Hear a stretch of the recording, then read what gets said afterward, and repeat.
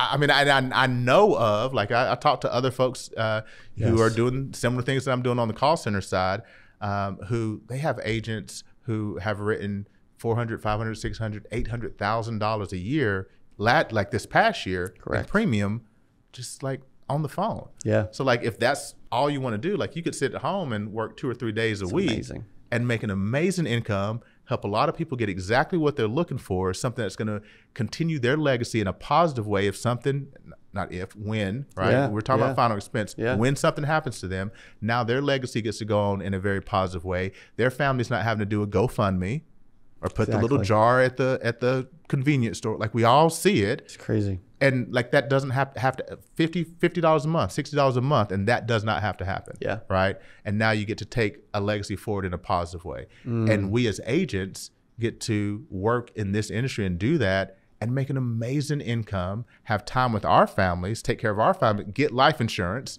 ourselves, and take care of our families in an amazing way and show our children what's possible. Yeah. You know, so it's incredible. It's an amazing time for our industry. That's why, like, I mean, the question is like, why do I still go into the field? Because it's not that much time, right? And I'm doing an amazing thing for the clients that I'm working with, and I'm able to show and teach others how to do what we're doing. That's how you grow.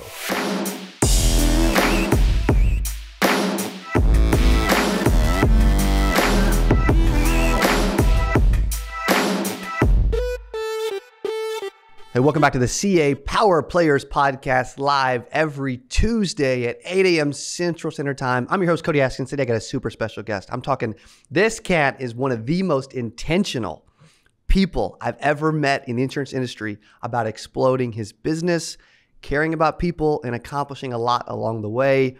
Mr. Edward Pritchett, all the way from Puerto Rico, buddy. It's awesome to have you on the podcast. Good to be here, man. Good to be here. Yeah, dude, I really appreciate you being a part of this thing. We're setting up right now for 8% virtual. Yep. We're going to stream this thing to thousands of agents around the world. We got agents from Botswana and Puerto Rico and Philippines and Canada and everywhere else registered, and we're super excited for it. So I appreciate you coming all from Puerto Rico to pour into the audience and to share your success with them. So thank you for doing that. Yes, sir. Yeah. If a little bit of my success can help someone else find theirs, I mean, that's really why we're doing this thing. I love it, brother. I love it. Well, you have an insane, impressive resume. Like you got a lot going on. I think you may have, before I get into it, I think you may have more, you're the first person I've met that I can say, like really met and like got to know, that I can say definitely has more going on than me. And I feel like I got a lot going on. You definitely have a lot going on. That's for sure. But dude, I don't know how you keep up. Like you got a lot, and it's awesome to see. Good people. That's all I can say. Good people and a good wife. Yes. those two things. Yeah, man. Especially those two the things good wife. make it work. Yeah. Yes. Okay. So Edward's from Puerto Rico. Number one agency with us, Symmetry Financial Group. I battle it out with me and one other individual. We battle back and forth. We battle back and forth. Senior partner. Yes. You have an unbelievable story, and I want to really get into that. We're going to spend some time really diving into that. Why'd you agree to do the interview, first of all? I'm kind of curious, because you really don't need it. So I've been watching you for quite a while now, as we've discussed, and seeing what you're doing for the industry and getting this kind of information out to agents, like you said, worldwide. I mean, insurance isn't just sold in America. Correct. Insurance is sold all across the world. And I was sharing with the agent this morning, the principles of success for insurance are the same things that have been working since Frank Betcher wrote about it and what he was doing back in the 1920s, right? Yes. Like nothing's really changed, but we just need to hear it in different ways. We need to experience different stories, find those different people that we can connect with to see what's possible. And so in watching what you've been doing with 8% Nation and what you've been pouring out, you know, I felt that it was definitely time to do something similar. And you've already built an amazing platform for that. And if my story can help someone else connect, my representation, right? Like it's February, it's Black History Month, and African Americans are not represented very well in this industry. And if these stories can help others say, you know what, if he can do it, I can do it, right? If he can start there, I can get there as well. And that's the power of this industry. I mean, there's so much wealth in the industry that we're in. And it is pretty much held kind of at the top, Yeah. but we're seeing it being democratized in a way that we haven't probably ever for the life insurance industry. Yeah. And this is definitely a time that people who are looking to make a move into this industry, or who are in this industry and they're just like, you know what, I'm not getting the success that I feel like I should be. Now the information, thanks to people like yourself, it's getting out there. And people can, if they take it and use it, man, I mean, it's going to revolutionize our industry even more so than it already is being revolutionized. So all those reasons, and just because of who you are, I was like, yeah, no, I definitely want to be on this platform. I definitely want to share my story, and hopefully, again, if a little bit of what I've gone through, some of the things that I've learned along the way help someone else, then we're all going to be greater for it, right? Yeah. My dad says it all the time. I think if you talk to, he's an agent as well. Okay. And he has an organization. He says this quote all the time, and he says, the rising tide raises all ships. And I mean, that's so true. So good. And we just want to make sure that, we're equipping people with, here's how to build the best ship, right? And here's how to take advantage of the rise that's happening in our industry right now. Yeah, I love it. It's so good. As you guys are watching today, I want you to stay engaged. I want you to take some notes. I can promise you the best is yet to come. This is going to be an unbelievable interview, possibly probably one of the best we've ever done. We've had Marlon and Nate and Jeremy Whitaker, a bunch of amazing people on, but I can promise you this is going to be a special one. So make sure you stay engaged. I would love to see in comments below like what your favorite pieces are. Make sure you like this. And if the interview is as good as I think, at the very end, you got to promise me right now that you're going to take a second and share this out to someone in the world that needs to hear this message. Okay. So I would love to start with, what I've seen is that you have a huge heart for people. You really care about people. You have a lot of amazing people in your life, which is super important. Where's that like connection and heart for people and care for this industry? Where's that come from? Has it always been there? Well, I would say it's definitely always been a part of who I am. Yeah. We are a collection of the experiences that we have throughout our life. And, I was blessed to have amazing parents, grew up in a great community, got the opportunity to see what it looks like when others lift one another up. Yes. And how much that can be beneficial and helpful. And I know along my way, like there were times I was talking with my business coach actually this past Wednesday, thinking back to my college years, and I had some turbulent times, and even post-college, really. College was okay, but, in 2005, the summer that I graduated from school, my mother passed away.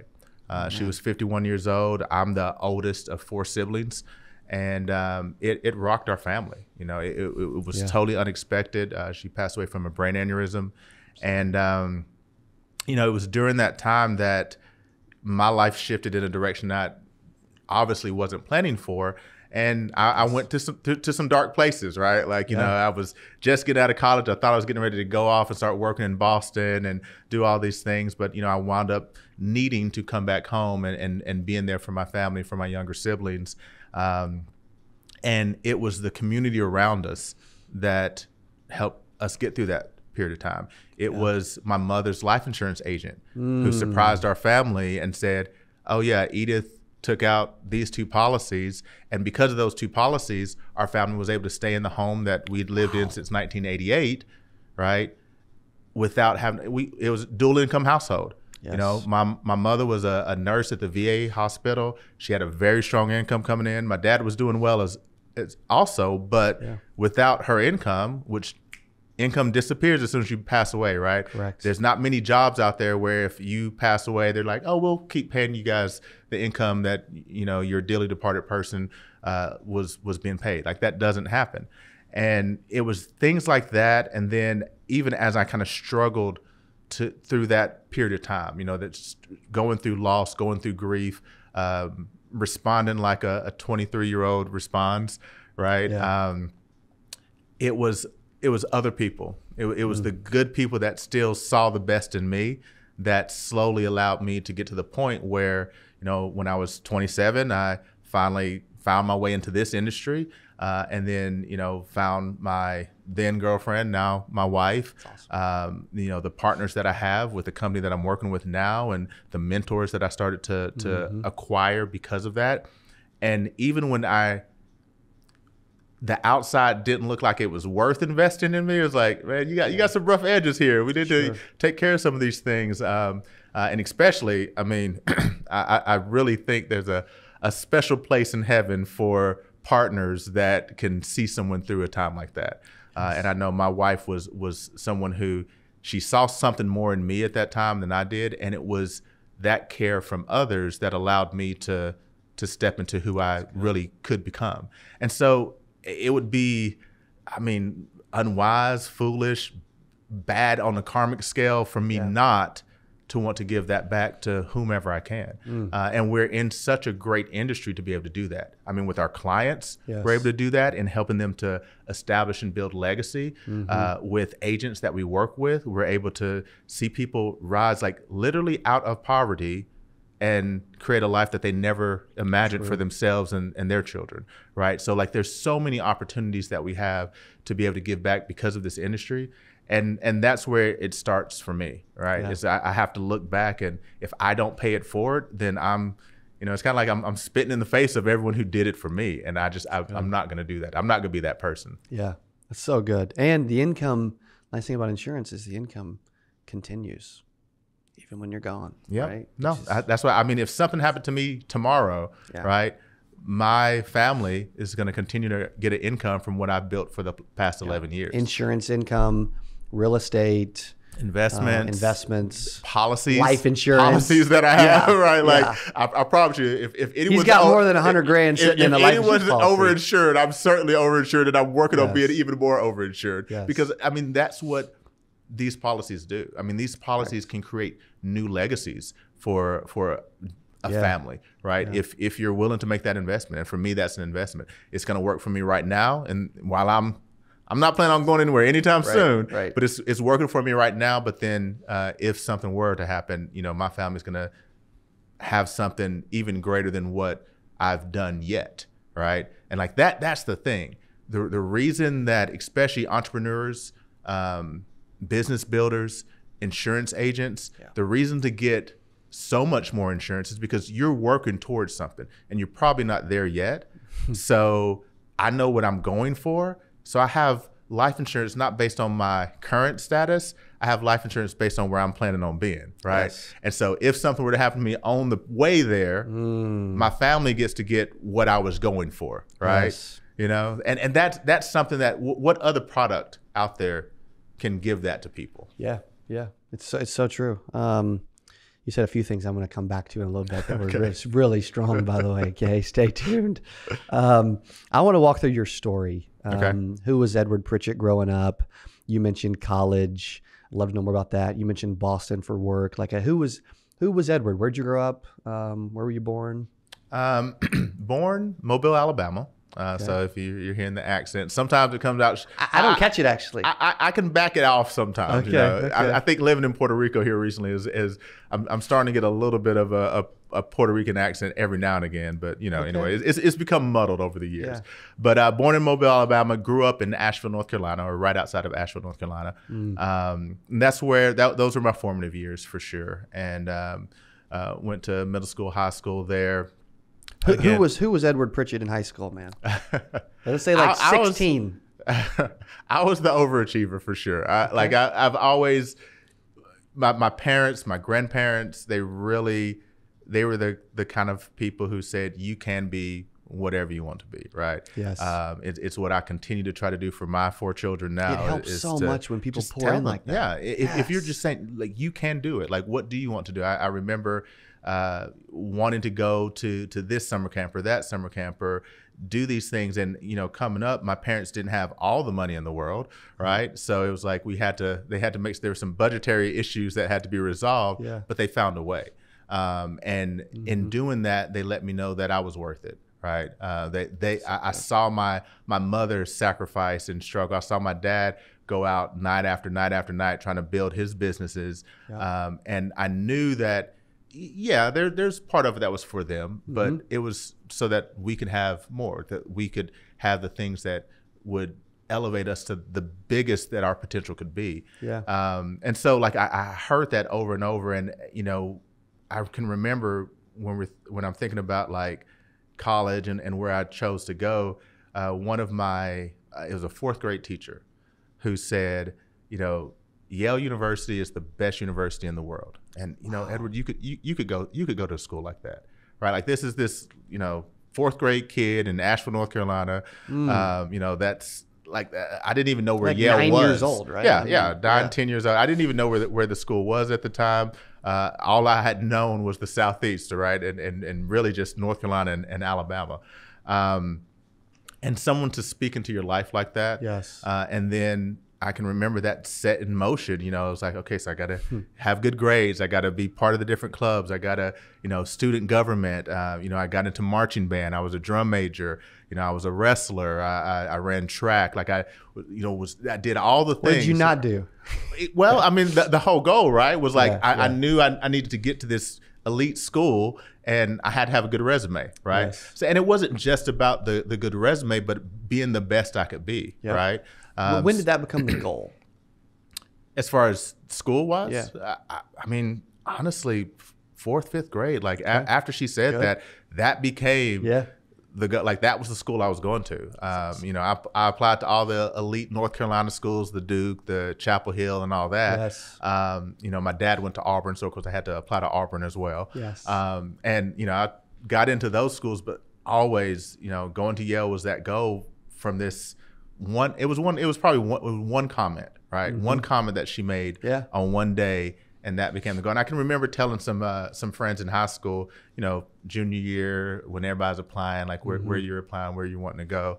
And I can remember telling a couple of friends, I'm going to Yale University. Like that's where I'm going to go. Wow. And I can remember one of them in particular. I still remember his name to this day. He was like, no one from here goes there. There's no way you're getting in there. Like, it's not going to happen. That made the resolve even stronger, right? Like, it's like, no, I'm definitely going now. And I can remember when everybody got the letters, the acceptance letters and stuff like that, getting mine. And I didn't rub it in his face per se, but I made sure he was there when I opened up that letter. Wow. That's awesome. So that was kind of, that drive has definitely been something, again, that was instilled by the community, the family that I grew up in, Yes. Nurtured by great teachers along the way. And then, it led to that being kind of like, that was a culminating event. Yeah. And, I try to continue to channel a lot of that, even as I'm doing what I'm doing today. Yeah. It's amazing how important it is in life where people speak into you, and then also then you start to believe it and start to like speak it yourself, like the teacher as an example. Do you remember his or her name back then? The teacher? Yeah. Yeah, Mrs. Reed. Mrs. Reed. Yeah, I remember. Poured into Edward I'll always Pritchett. remember her name. Who knows how, a few decades ago or whatever, right? I don't know how old you are. But, and he took that and thought, you know what? Maybe she's right. We all have those moments in our life, and remembering those and then channeling those is super cool to hear those stories. So thank you for sharing that. That's awesome. When you mentioned you're overachiever, was it just that, okay, I'm an overachiever because I knew my resume had to be strong to go to Yale? Like, what were the other, like an overachiever in sports? I wish I could say I was an overachiever. Okay. I was good. I was solid. Like I was good enough where. What was your best sport? Wrestling. Wrestling was definitely. Remind me not to get into it with this guy, okay? Wrestling was my best sport, and I did continue to wrestle while I was at Yale. Up until had some injuries junior year. You push it sometimes, but sure. I think it wasn't about being an overachiever for achievement's sake.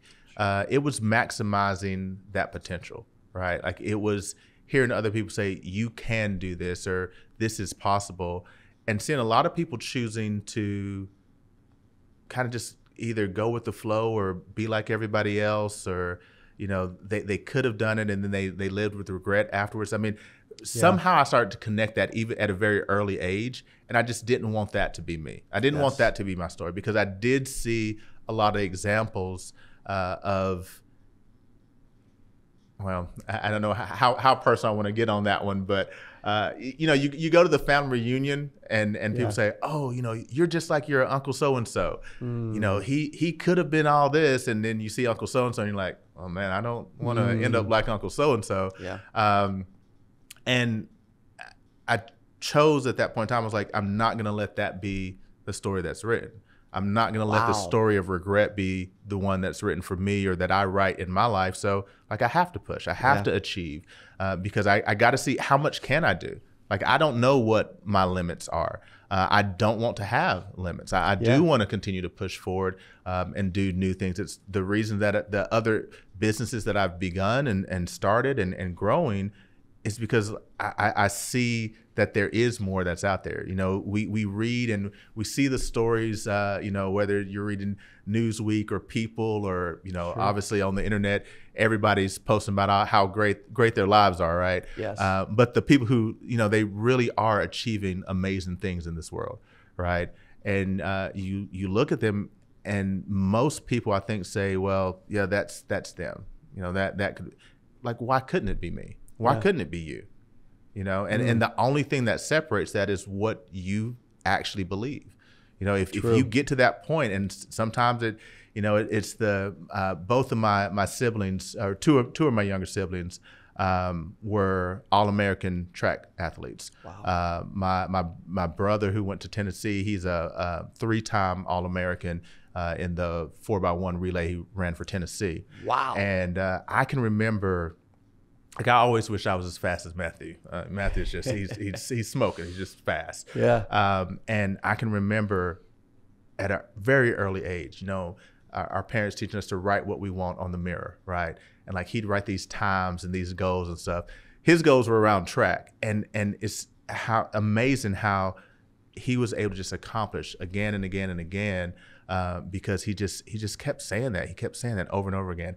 I kind of was like, man, why didn't I say that I was a better wrestler? I just that wasn't the path that I took. I definitely said I'm going to be the best at certain things, and I went down another path. But seeing that happen in his life, and knowing that that ability to manifest based on what you really believe, what you kind of. It's the crazy people a little bit, right? The people who like they repeat something often enough to themselves. You're just like, why is that person they just keep doing the same thing? And then they just get better and better and better. And then you know, they start separating out, and then you don't hear about them for, you know, 2-3 years. The next thing you know, you see the story, right?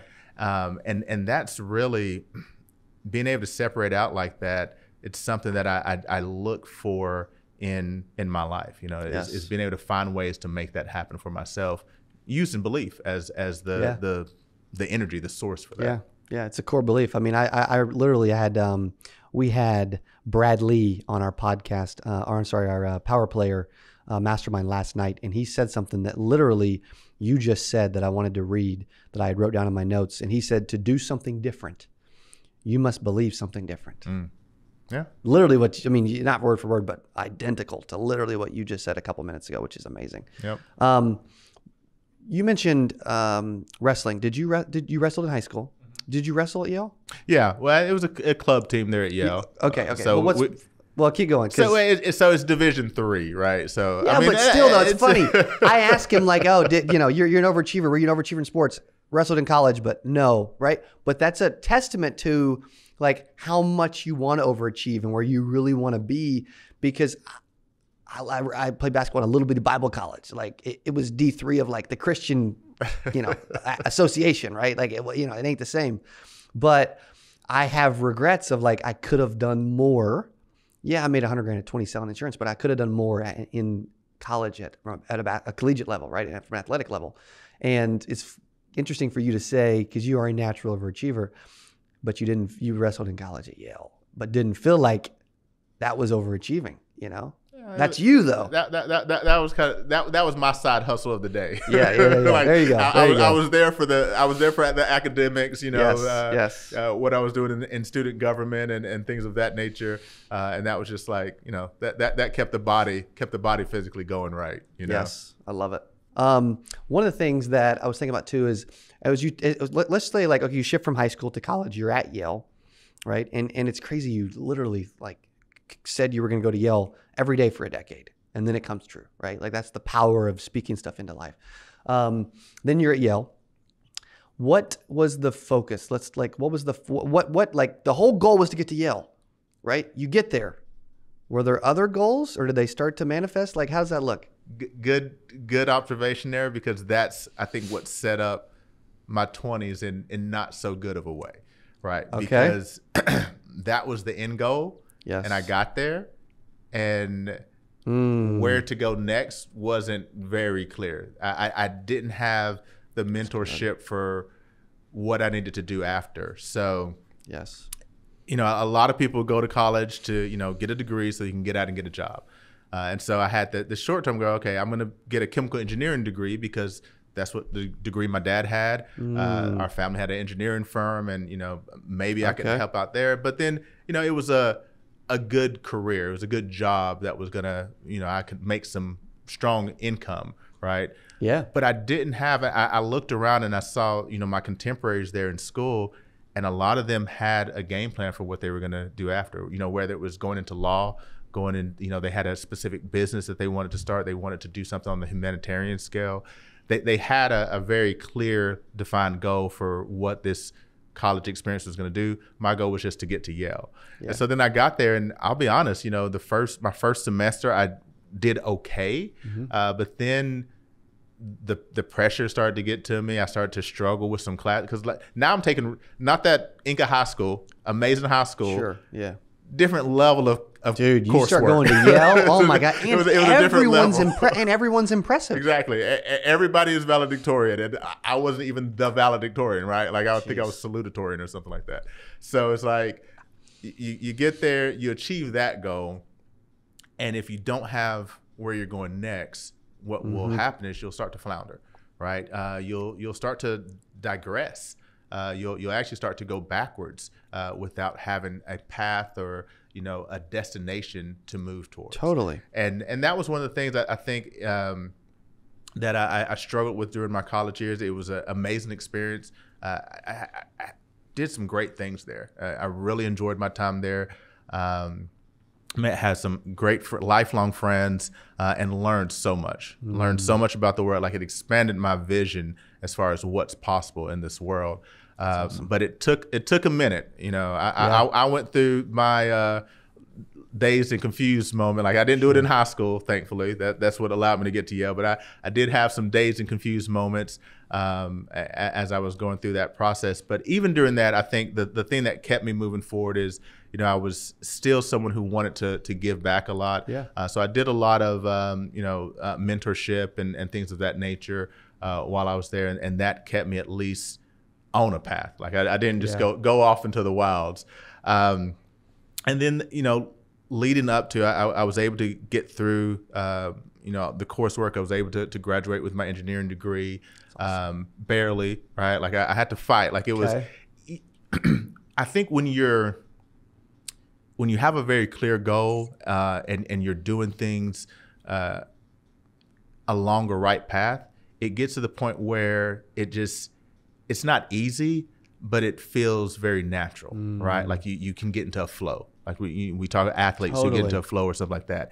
And what I found, and what should have woke me up at the time, but I just didn't know this then, is I didn't feel that. I didn't feel that natural state, right, whenever I was going through coursework. And I was always, why is it such a struggle to get up and go to this class or go to that class or push through these things? And it was because, again, I wasn't going anywhere, right? I didn't know where I was going, so I didn't have that firm reason. The belief wasn't there anymore, right? And if you find yourself where you're struggling with things like that, and I think this is for anyone who's watching, if you're in that place where you're just like, man, everything is just so hard. Yeah. You know, it's just so difficult. I don't feel a desire to do, then maybe you don't believe in where you're going. And if you can really get that, like whatever it is that you're supposed to do, if you know that for certain, and you can get that belief to that place where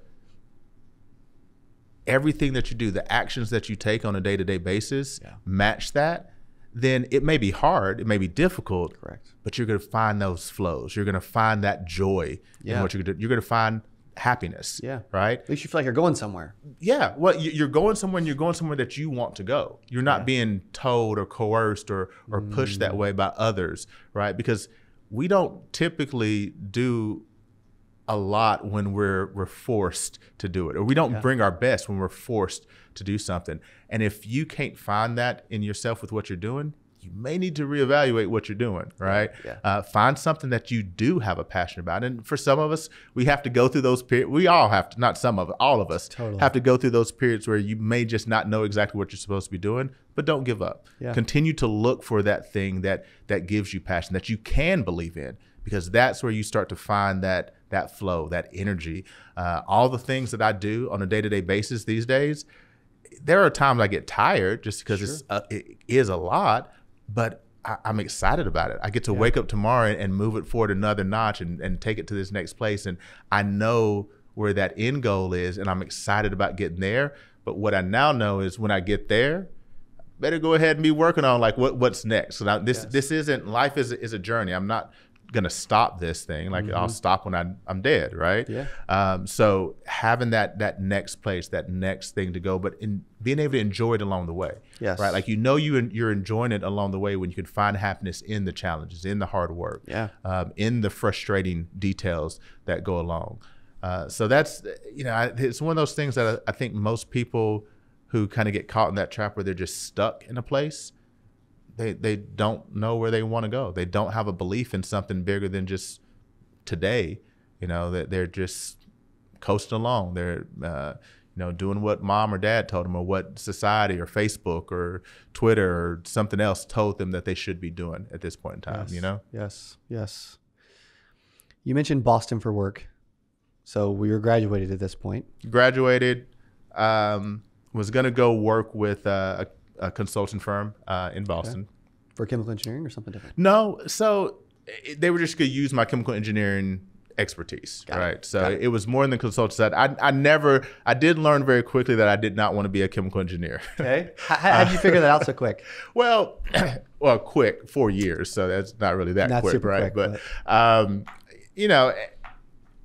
I'm very good at math. I love science, but the day-to-day stuff that chemical engineers are supposed to do. Yes. I learned during my classes that really wasn't, I should have probably changed my major at a certain point in time, but, I kind of got, headstrong. I'm going to do this no matter what. What would you have changed it to, hypothetically? That's a good question. That's a really good question. If I could have chosen any degree, I probably would have done something more like biology or chemistry. Okay. Science. I love the science aspect. At a certain point, the math and chemical engineering, it got too theoretical for me. I was like, oh, this is a bit much. When you start talking about laminar flow and how particles are moving around, it gets a little deep there. It is amazing how much math helps in business, though, in general. True, which I'm very appreciative of that. Like, there's very little business math that confuses. Well, I can't think of any right now that really confuses me. Well, just because the level of math that I had to take to get that degree. I mean, even though I didn't like it, I still had to pass. I understand it on a certain level, but I didn't get that love, like some of my colleagues. Our engineering group, I think there was only like 8 people that got a chemical engineering degree in my graduating class. So it was a small group of people, but there's individuals in that group that are doing amazing work in the engineering field today that like they loved it. Like it was a passion of theirs. That was their belief that they were going to be the best at that. Do you think that was part of why you felt like you didn't overachieve in college per se because of that? Because it wasn't like a true desire to go do that. You just kind of thought it was the path you should take. Yeah, no, I would think that's a part of that. I mean, you still went to Yale, for crying out loud, but well, I achieved the high school dream, like the middle school, high school dream. I was able to achieve that one. That's right. So after so consulting company. So consulting company, and as I said, my mother passed away that summer. So I was actually finishing up some final things in New Haven, Connecticut, and got the call that she was sick and she was in the hospital and flew home, and then that definitively changed everything. Like that was where it's just like I can't move away. I think my 2 youngest siblings were in 8th grade, 7th or 8th grade at the time. Wow. And I had 2 siblings that were in college.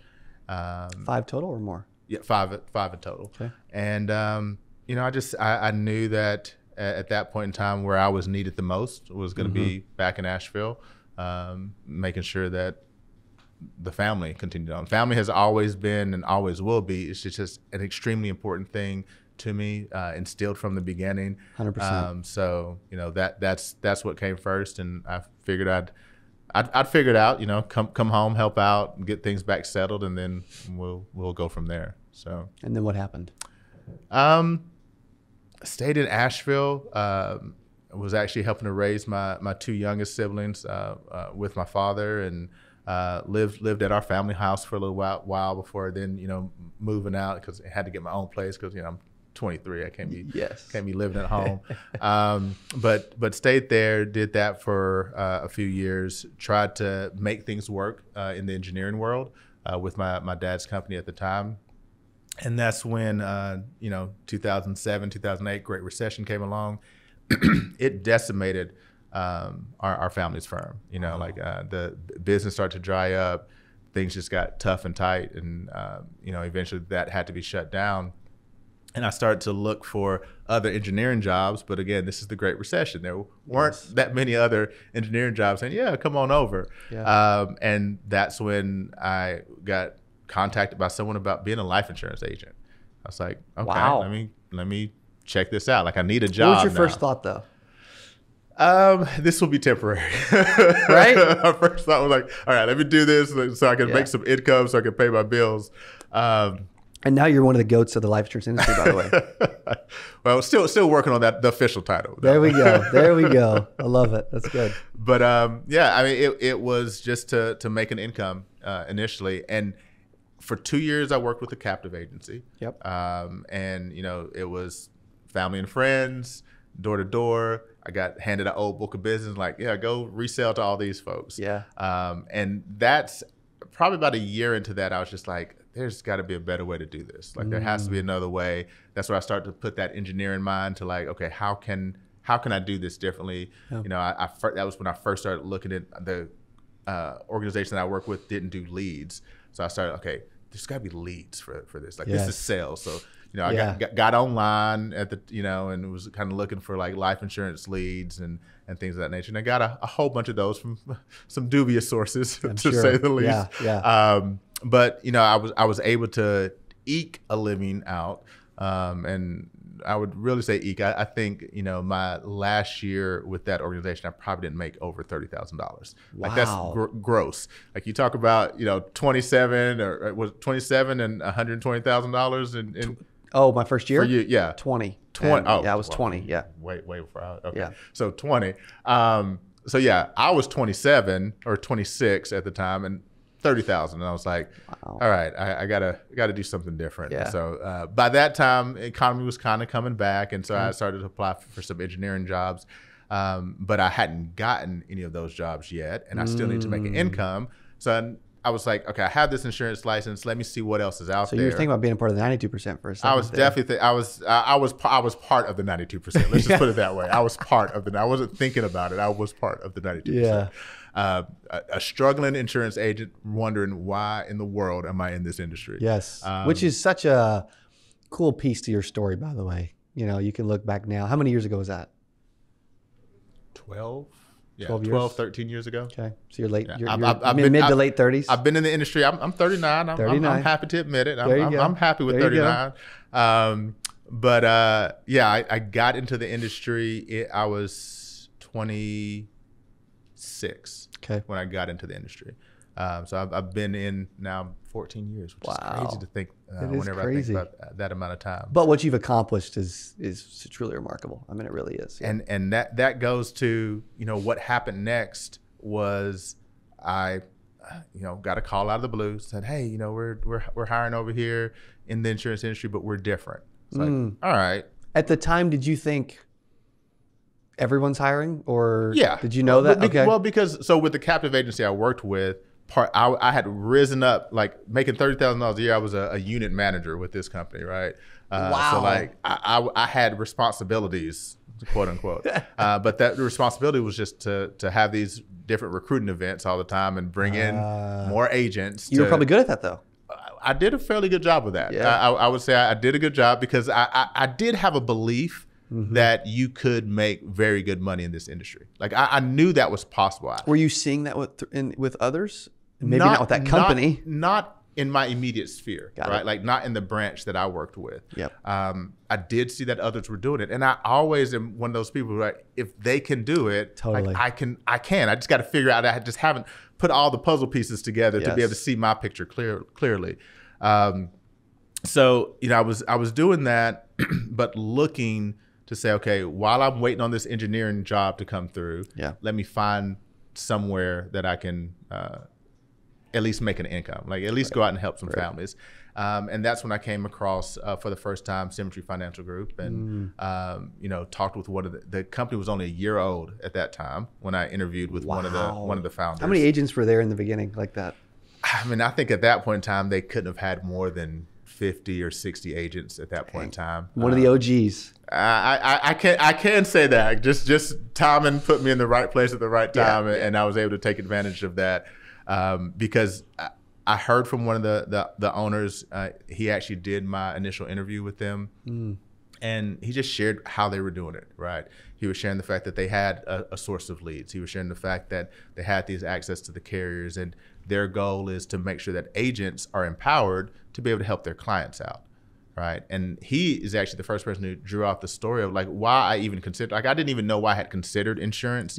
But we started talking about my mother and that situation. He was the first person to help me connect those dots, right? Like why I thought doing insurance was a good thing was because of my personal experience of how insurance helped my family. Correct. Right. Like I know for a fact that the house that we grew up in, we would have definitively lost it extremely quickly if it hadn't been for those policies that my mother had in place. My father's business would have probably folded even faster if it wasn't for, I mean, she had almost $500,000 worth of insurance that came into the family. And that was, I mean, that changed the trajectory that we were going to be on. $500,000 versus zero. Like I'm getting goosebumps listening to this too. What are the differences that would make for someone in that situation? So he helped me connect that. And I think when that happened, that gave me that next goal, that new belief that, okay, I'm not just in this just to make an income. I can actually go out and be that agent. And it was a Modern Woodmen of America agent is who my mom bought those policies from. I can be that kind of person in someone else's life. Yes. I can pay it forward in that way as well. And so, getting leads with that organization, and going out and helping clients there, it gave me a fresh take on it, right? Now I actually started to go out and have, like, my first week with Symmetry, I wrote $5,600 in premium. Wow. Compared to what I had been, like, that was a month for me, right? At the previous company. And it was just because the belief changed. How I believed about what I was doing whenever I called each one of those leads totally changed. I think if I had that same belief when I was calling the whatever kind of leads that I was getting before, I probably would have spoken with more authority, with more confidence, would have been able to connect better with the people that I was talking with. So it was a blessing to be introduced to that group of people and to that company, and working with them for the past 11 years now has, I mean, it's amazing. It's not even a night and day. Like it's like what'd you earn your first year? With Symmetry, I think I was around like 110, 111,000. It's a big jump. That was a huge jump. And you're like, whoa, okay, there's something to this thing. Yeah. You can actually make money in this? Yeah. No, well, I mean, the first week, just getting, I think that the next week, like after I submitted that business, I think all of it actually got issued that first week, because I made like $2,700 the next week. And that was life changing. Like that, like my bank account was literally like, it was negative in the red. My wife, who was my girlfriend at the time, was, kind of on her last, I was on her last nerve about this whole insurance thing. She was like, you need to start making some money so that like you can help pay this rent. And, I had 2 cars repossessed in the previous 2 years. And it was just, things had been rough, and that was such a breath of fresh air. It was like, okay, not only can I add value to others, but I get to have value come back to me. Now I can move forward. And it was just, you know, digging in from that point forward. The next year working here in this industry with the right group of people then became just, again, it was hard work. Yeah. But I was able to get in the flow. I was able to find that feeling of like, yeah, I can be happy while doing this because I'm making an impact and I'm feeling the impact back to me. Exactly. You know? Exactly. And do you still personally produce today? Yeah. You still do? I still do personally produce. Yeah, talk about that, because I actually assumed you didn't. Honestly. No, well, and I mean, I've definitely taken breaks as I've built my organization. This move to virtual that we've done here over the last little bit has caused me to say, okay, if I'm talking to agents about how to do this, I need to make sure that I'm doing it as well. That's cool. And I've been able to find a really good flow here lately where, you know, sitting in Puerto Rico, should I reveal where my leads are? Yeah, no, that's so I get most of my leads now in the Houston area.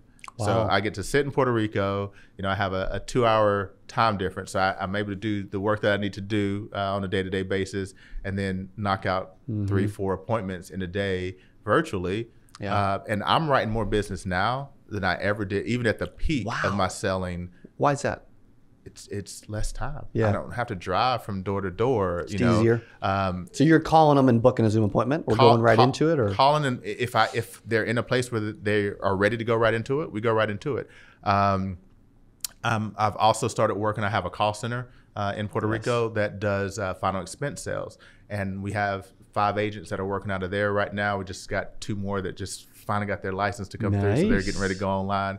But working with them and helping to get them trained, like I had to be on the phone, and, you know, we're getting live transfers in. I don't know if you need a plug right there, but sure. Secure agent marketing, live transfer leads. We're loving those right now. Dude, thank you. That's awesome to hear. No, definitely. So, you know, getting on the phone and just going right into a final expense appointment. And now, you know, with these quick issue policies with a lot of our core carriers, you know, we're talking with the client. Here's your quote. All right, give me a credit card, which is amazing, right? Like Visa check card, like they can pay for their policy. And, you know, 30 minutes later, they're insured. They called wanting to get insured. Yeah. And now we can move on to the next one. So, that's awesome. You can literally knock out 5, 6, 7 applications in a 8-hour period of time. 5 years ago, like 8 appointments, 9 appointments, that's a week's worth of work. Yeah. To set them up, to drive out. Like, I mean, I put miles on a car going to appointments. So it's simpler. Like, life insurance has become simpler to acquire for clients than it has ever been. Clients are looking at last year, and we only know first 3 quarters, but life insurance sales grew by 18% in 2021. Across the industry? Across the entire industry. 18%. Employee benefits life insurance grew last year by 21%. Which is wild, because there's businesses. Well, exactly. You would think that went down. Because, you know, you're thinking there's this, what do they call it? The Great Resignation, right? That's the terminology that people use, like where people are leaving jobs to go do their little side gigs and stuff like that. You would think that employee benefits life side of things would go down. It's gone up.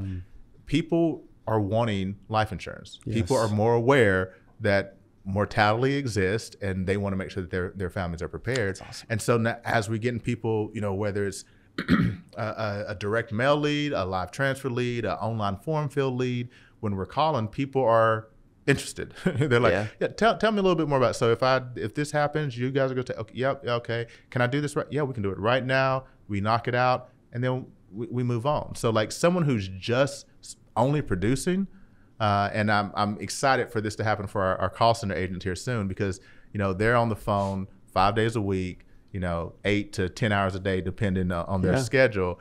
And I can see some of them, you know, 4, 5, 6, 7 sales a day, 5 days a week. Wow. Like I believe that's possible. Day. I do too, actually. I mean, I know of, like I talk to other folks who are doing similar things that I'm doing on the call center side, who they have agents who have written $400, $500, $600, $800,000 a year, like this past year, in premium, just like on the phone. Yeah. So like if that's all you want to do, like you could sit at home and work 2 or 3 days a week and make an amazing income, help a lot of people get exactly what they're looking for, something that's going to continue their legacy in a positive way. If something, not if, when, right? Yeah, We're talking yeah. about final expense. Yeah. When something happens to them, now their legacy gets to go on in a very positive way. Their family's not having to do a GoFundMe or put the little jar at the convenience store. Like, we all see it. It's crazy. And like, that doesn't have to $50 a month, $60 a month, and that does not have to happen. Yeah. Right.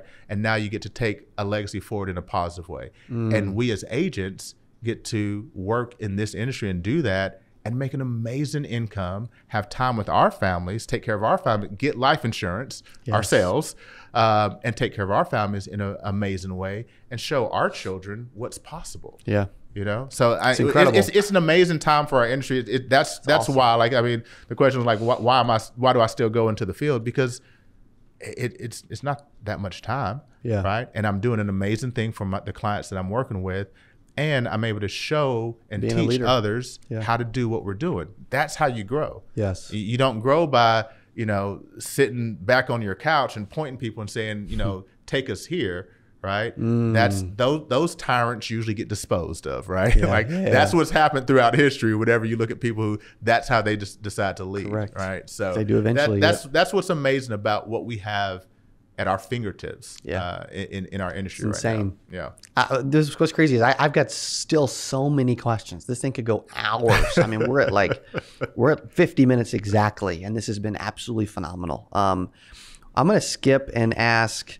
You mentioned something earlier. Well, real quick before I get there, how many agents are you working with? How big is your organization? Whatever you're willing to share. So nationwide in our independent channel, what I'm doing with Symmetry Financial Group and Quality Insurance, we have around 700 writing agents a month. That's awesome. Call center wise, like I said, we're just getting that up and running and started. We're up to 7 agents now, but I know with what has happened here just in the last month or so, cool. I see a big explosion getting ready to happen there. So I'm excited about that. That's huge. You mentioned something at the very beginning. You mentioned what you were going for, like where you were going, where, you know what I mean? Like, I have a hunch that there's a fairly clear vision of where you want this thing to get to. I'm not saying you got to spoil it all and get specific, but where's this thing going for you? I think for me right now, the biggest vision that I have for what my insurance business is going to do for my overall company is to allow me to create this family office environment for my clients. That's become a big driving force. I've gone back and looked over the 11 years that I've worked with Symmetry Financial Group and Quality Insurance. I have a book of business throughout myself and all of my agents of a little over 110,000 clients. Wow. Right.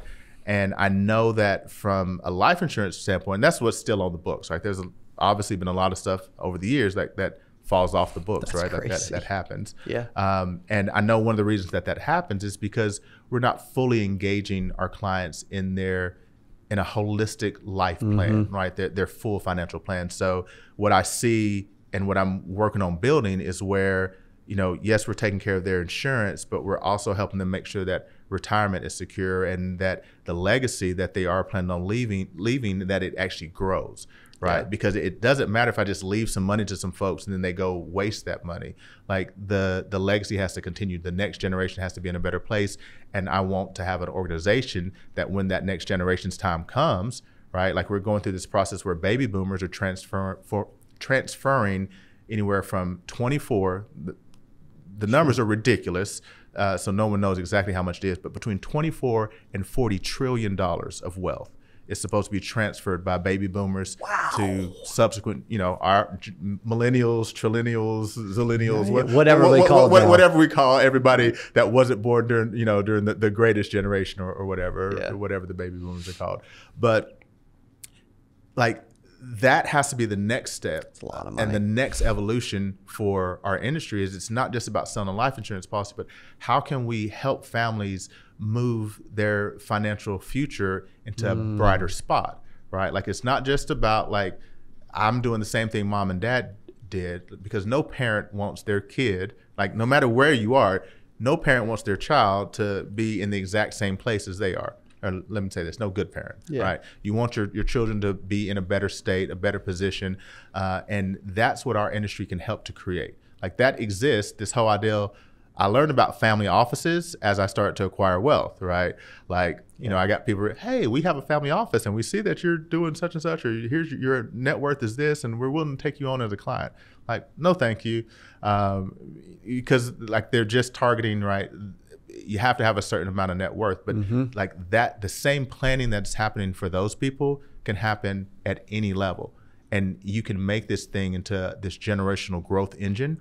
Yes. If we set it up in the right way. And so that's what it's not, there's definitely, I have certain, you know, target numbers and things that have to happen in order for us to be able to invest in the infrastructure and what needs to happen. But it's less about target numbers from an income or a revenue standpoint and more about, can we create this thing? Can we create something where we're able to combine insurance, financial planning, proper financial planning, banking, legal, right? Because wills and trust has to come into it. Accounting has to come into it, because as families gain that wealth, they need to know how to best protect from a tax standpoint and pass it on in the best possible way. Probably why you've done some real estate along the way. That's why real estate is a part of the process, right? Like all these things, like I just looked at what other wealthy families are doing, and it's like, how do you bring that down from having to be $50 million net worth in order to even participate that, and allow for someone who's making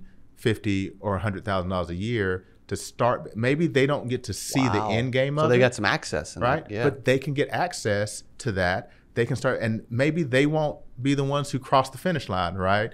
Like they may not reach the promised land, but they start the journey. Somebody has to start the journey. Yes. Somebody has to start the journey. And most people don't start the journey because they don't think they can get there. They can't see it, right? And we're in a very great spot from an industry's perspective to be able to tell a lot of people in this country, you can get there. Yeah. Right? Or you can start your family on a path to get there.